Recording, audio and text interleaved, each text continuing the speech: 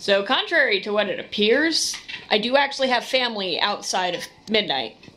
And they don't usually show up on my channel, and that is because my brother is about to mix Miller High Life, my bad. Little bit of dignity with orange juice. It's the champagne of beer, so it basically makes a mimosa. Okay. Alright, so you might be wondering why I did 3 learn to play violin, not you learn to play violin from me, I learned to play violin videos, and then I just stopped. And I want to say that the answer is because I have really bad tendinitis and I'm getting surgery for it in a week, and holding the bow properly is painful, and I didn't want to learn to hold the bow improperly. But I've also been dealing with tendinitis for like an entire year, trying to get my workers' comp to approve the surgery. And you can see in my other videos where I'm wearing all sorts of different hand braces. But since I've been doing stuff with this hand for a year, it's kind of a weak excuse to say that it's because of my tendinitis, when in reality, it's because learning a classical instrument is really difficult. And getting a lot of keytars, it's really easy. Which reminds me, I have another keytar. So everybody who ordered the Beheringer MS-1 or the Beheringer MS-101 got theirs like 8 months ago. Unless you wanted the blue one. And I wanted the blue one. So it was called the MS-101 because it's a clone of the Roland SH1, which was from like 1982 to 1986. It's a monophonic analog synth like the original. My specialty is not analog synths. So I'm not going to sit here and read you a bunch of things about how it has 4 simultaneous oscillators with a noise generator when I only 70% understand what that is. So instead, I'm going to answer the question that everybody comes to my videos to ask anyway, which is, should I buy this keytar? So this is not like the other keytars on the market. This is a synth, but it's not a synth in the same way that the AX Edge or the Sonogenic or the SHS-10, apparently everybody but me calls it the AX synth, but I think that's stupid, so we're gonna go with the AX synth. It's not the same. These are synths that have a bank of pre-made sounds and you switch between them and you can switch back to other ones. And this is pure manipulation of the raw sound. You have basic sounds and 4 billion controls to change how they sound, and you just build the sound from scratch. It's amazing.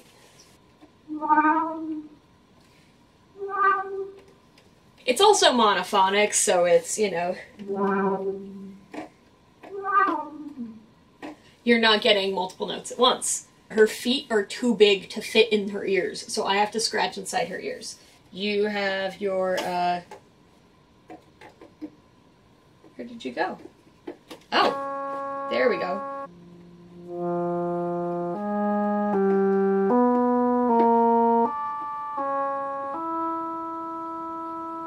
Because you're controlling the sound on just a raw level, you can't set it to trumpet. If you want to make a trumpet sound, you need to understand why trumpets sound like trumpets and then be able to communicate that to the computer in an analog way. There's no computer in this, Polly. But you have to build the sounds from the ground up, and then you need to remember how you make them, because there's no presets on this. That said, it is also a MIDI controller. So hang on a sec, who's ready for sacrilege? There we go.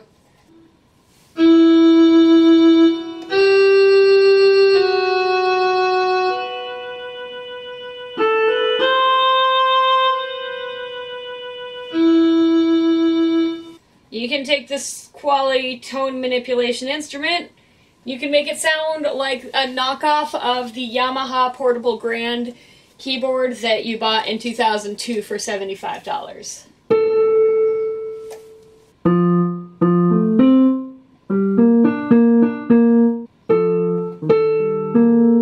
So yeah, you can take this beautiful raw sound engine and make it sound like a crappy synth piano, or you know, whatever this one is.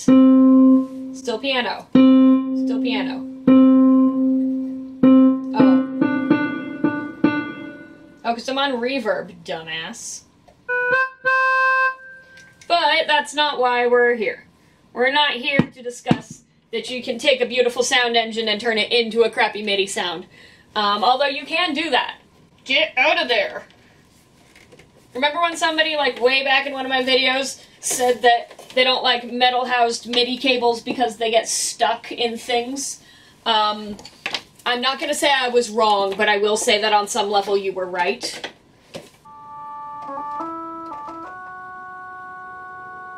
Due to the way that MIDI works, if you plug this into a polyphonic MIDI sound generator, you will get polyphonic sound, and it is velocity sensitive. If you want to play it as a MIDI controller, you can get the exact same sounds out of the Sonogenic, the Rock Band 3 controller, the Alesis Vortex, the AX Edge.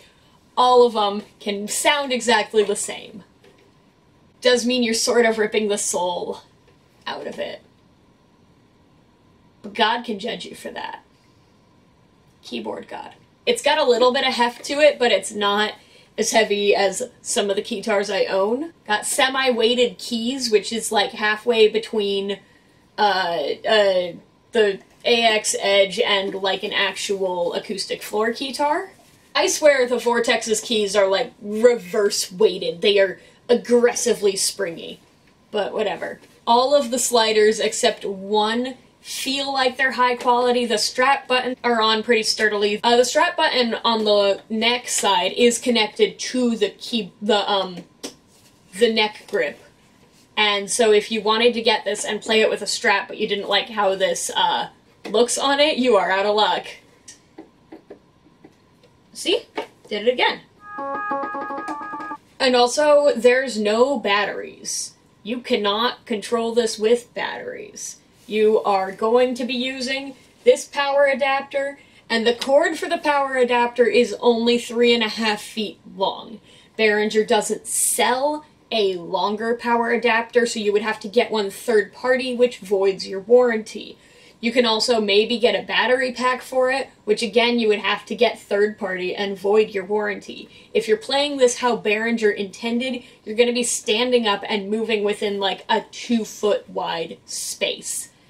And that's probably not a big deal for people who are buying this as a tabletop synth, but it has strap buttons. It's a keytar. The other thing that annoys me is that the pitch controller, this, feels super cheap. This is just the plastic in it I don't like. It's...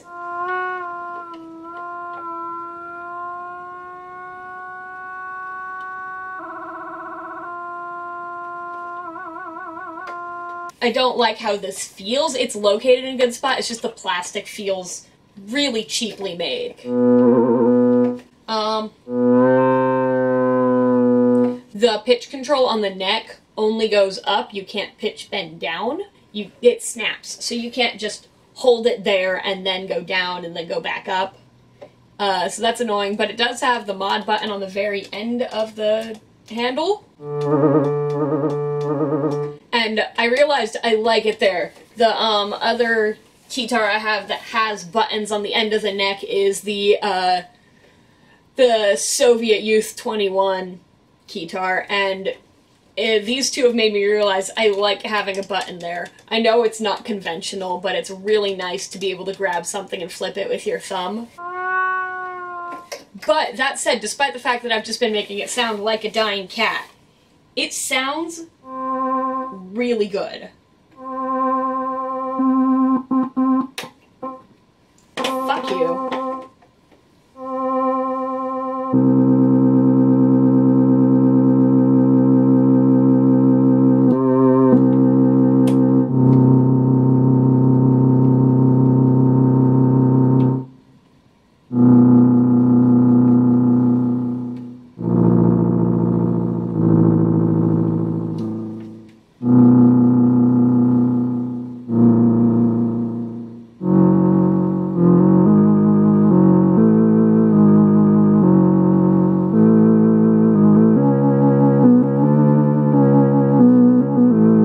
you can scramble everything up, and within, like, move one control and get a good sound. You can just, it's just fun. It's straight up fun. I think I probably just played for like 8 minutes without realizing that I did. Got distracted playing this, the camera timed out, and Do you mind? This one, you can spend a lot of work getting it to sound good. There's a lot of manipulation that has to go on. And yes, part of that is that I don't speak Russian, but this keytar, which I have to compare to this one just because they're my only analog synth keytars, has very few settings where it sounds like genuinely good. And this one, I can mix it up, can change 1 or 2 controls, and then have a keytar, or a sound that's really, it sounds good, it's enjoyable, it's not always what I'm looking for, but it's, you know, apart from like...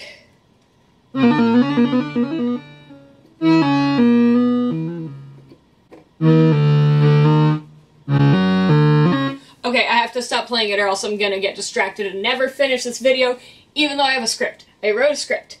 So that's another thing to keep into consideration, is that if you like write music and then want to perform it live or something, you're going to need to either get good at remembering how sounds sound and listening to something and going, oh, that's this wave and things like that, or you can just not have the same sound happen ever again. So you record something and you go and set it down and then your cat knocks it off the table and then you come back and there's your sound is now messed up. Record.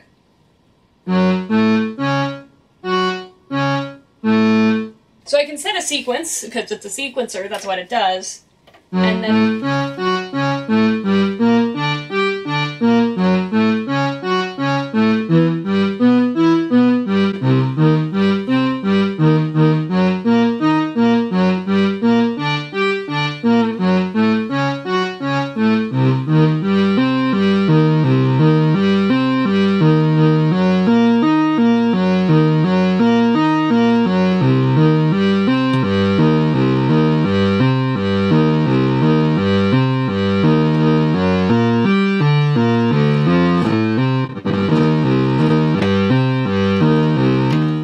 And the arpeggiator is really easy to use, you know, it's...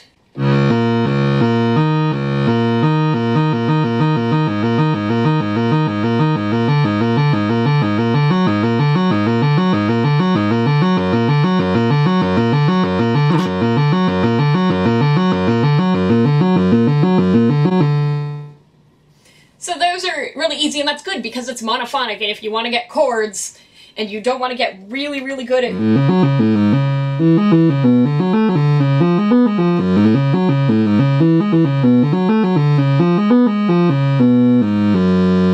If you don't want to get really, really good at that, you kind of need those in a monophonic environment, so that's really good. The only other thing that annoys me, that you've probably seen me do throughout this whole video, because I'm gonna edit it that way, is that I put in straight cables, I've put in angled cables, I've held it like this, I've held it like that, I've put it on its side, I've played it like this. Also, if this is your preferred keytaring in bed posture, good keytar for it. I've done all the things, and the output jack still won't hold my cable, and yes, I've wrapped it around the strap button too. I know the hacks, I can't make it work. I cannot get this to not fall out, and yes, I can fix that with a piece of medical tape, but this is 2019. We have the technology for this to not happen. So if I'm doing something wrong, please let me know in the comments, because I'm losing my mind over this. Mind is going bye-bye, I can't do it. So if you've stuck through to this part of the video, here's where I'm answering the question that you probably came in with anyway, which is, should I buy this? And I'm gonna assume that your keytar options are what's currently available for sale and you're not buying anything used. So you have the Sonogenic, the Alesis Vortex, the AX Edge, and the Beheringer MS-1/MS-101. So should you get it? So if you want an analog synth, this is the one you want. You want a monophonic synth, this is the one you want. It's the only one that fully fills those requirements. You can get a decent way there with the Vortex, where you can get a synthesizer instrument and then set every control to a fader, and then you can play it like that. But it's not quite the same. It's not as intuitive. It's a pain to set up. If you just want to play analog synth, this is your best option. You can also play it via MIDI. Again, you're draining its soul, but you can play it via MIDI. Or if you want a keytar and you know you want to learn analog synth at the same time, but you want a keytar now, and you don't have plans on owning 13 keytars,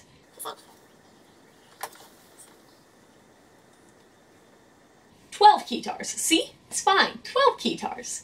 This might be good because you can buy it and play it as a keytar and then learn the analog synth as you go. Just remember it doesn't have batteries. If you just want to use it as a MIDI controller, you're going to have a billion controls that don't do anything. These aren't programmable with MIDI. You're just going to have them here, and you can just like